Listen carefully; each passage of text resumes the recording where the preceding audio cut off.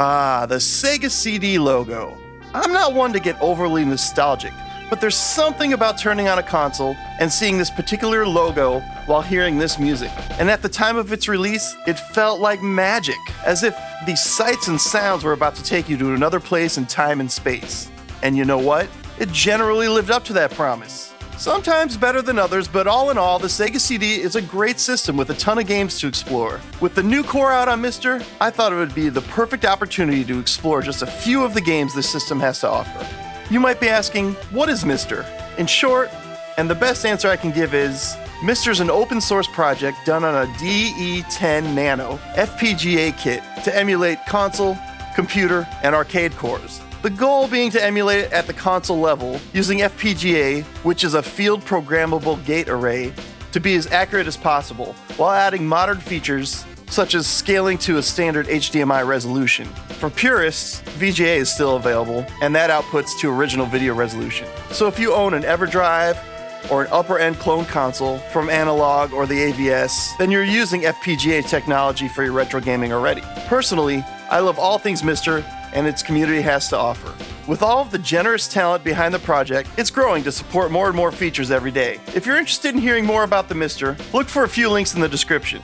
Also, as things progress, I am sure we will be covering more of this awesome device in the future.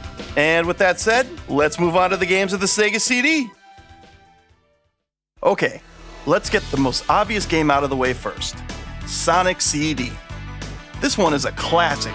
Some would say it's the best 2D Sonic in the whole series. If you're a fan of Sonic's early games, you know what you're getting into here, only with a few added features such as the time travel option. Essentially, with time travel, you can play the same stage, only in the past or in the future, which of course changes the aesthetic and design up. There are also 3D bonus stages, where you chase down UFOs to obtain the time stones. You want to collect all of these time stones to see the true ending, which is a great cutscene if you can unlock it. I never had access to this game until my adult years, so it's not as if nostalgia is adding too much to the equation.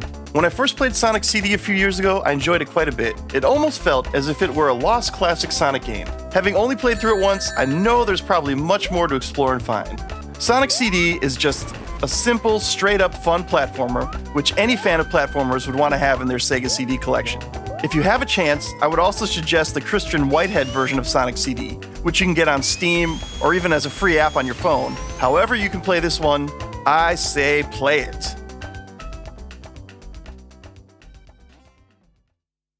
This next one is called Sol-Feace, and it was a launch game that came bundled with the Sega CD in the United States. Having picked up the Sega CD in late 1992, I spent a lot of time with this one. I recall staying with my aunt in Chicago, having saved up enough money to buy a Sega CD working at a fast food joint. I rushed out to Electronics Boutique, who had one on hold for me.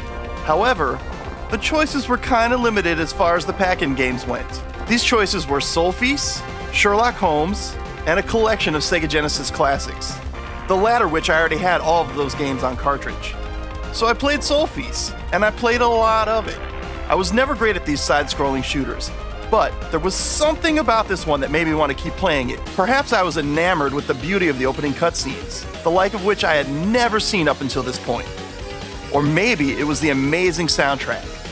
I think most of all, it was the relentless difficulty. It's that kind of difficulty that's frustrating and yet challenges you enough to know you can do it if you just keep trying. And man, did I try. I honestly don't recall ever beating this one. I recall making it to the final boss several times, but if I beat it, my memory's extremely fuzzy.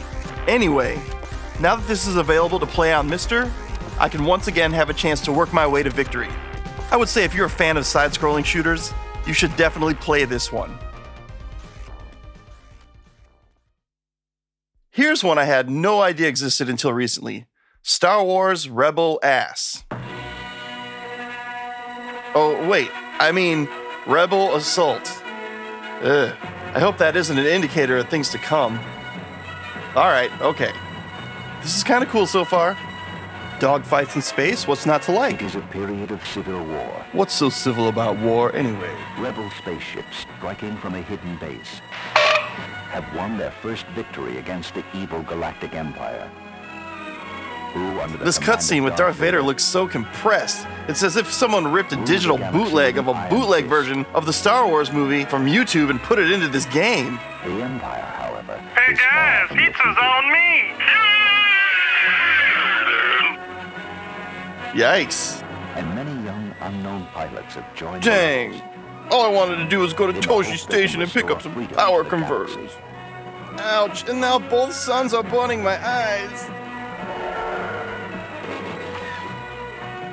Rookie 1, welcome to Collidor. Also, Rookie 1, no one here moves anything but their mouths. You'll get used to it.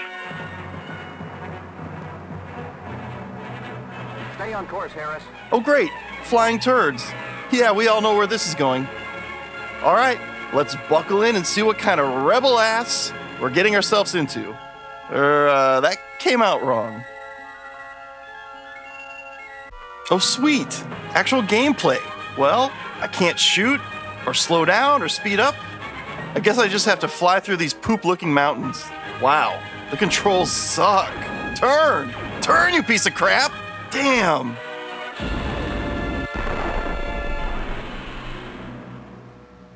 Stay tight, follow our lead, and stay clear of the walls. Oh, don't worry about me, my man. I always stay tight. But that means I always touch the walls. Let's do this again. Man, this really blows to control.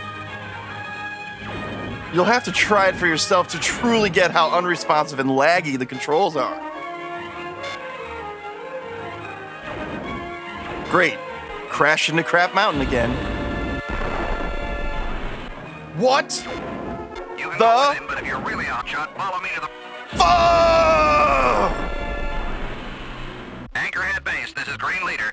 Send a medical team. We're coming home. They're so disappointed in me. Like, screw this guy. Leave him here and send a medic in a few days to check on him. So yeah, this game is not fun so far. And this is as far as I go with it. It's cool for the lore and for the effort they put into it, especially if you're a Star Wars fan. And perhaps with some time and some more effort, I could get good enough to pass the first mission and check out more the game has to offer. But for now, I can't recommend this one too highly. So unless you're a huge Star Wars fan, skip it.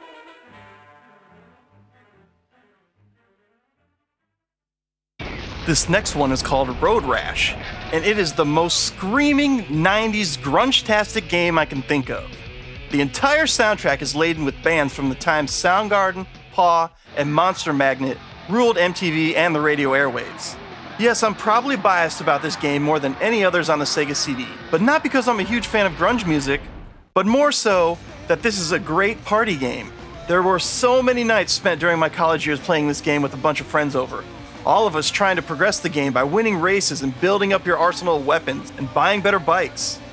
Sure, we did multiplayer as well, and that was fun too. I know we had the Sega CD running through some giant Pioneer speakers and blasting the soundtrack all through the night until the sun would come up, smoking pot, drinking beer, and whatever else you do in college in the mid-90s. So needless to say, while I knew I had fun with this game, my memories were a bit fuzzy.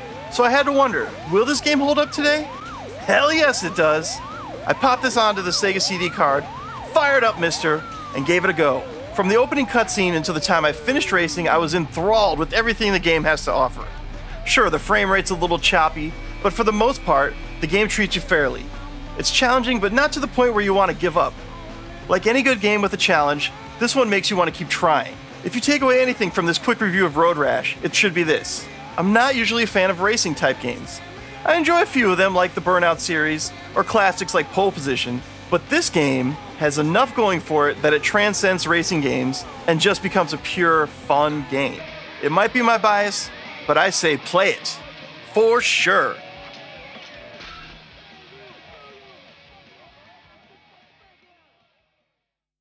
While there are many other worthy titles to cover, the final one I want to discuss today is a little game called Snatcher. If you're a fan of Hideo Kojima, or like the Metal Gear franchise, you might know about this one already. If you haven't heard of it, but you like Kojima, then you might want to give it a try.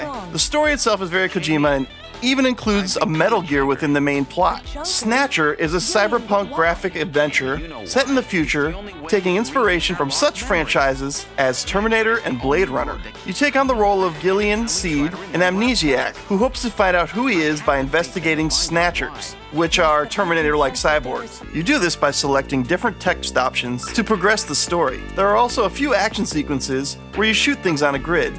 Originally, this was done with the light gun, or in this case, playing on a modern display, you're able to do the job with the D-pad controller. But if you're playing Snatcher, it's not going to be for the action, it's going to be for the story. If you're a fan of the Kojima style, or just want to play an interesting, mature cyberpunk adventure, then you should check this one out. Personally, I say play it.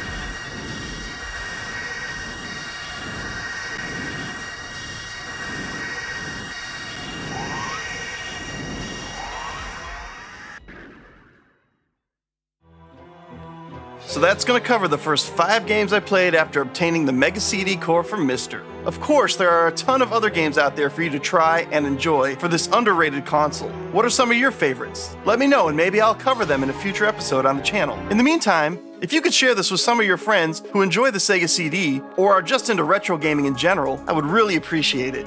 Also, what do you think of the MiSTer as a console? Let's get a discussion going. Until next time, I want to thank you for watching and sticking it out to the end of this video. You are the best, and it's you who I love sharing with, so I hope to see you back real soon.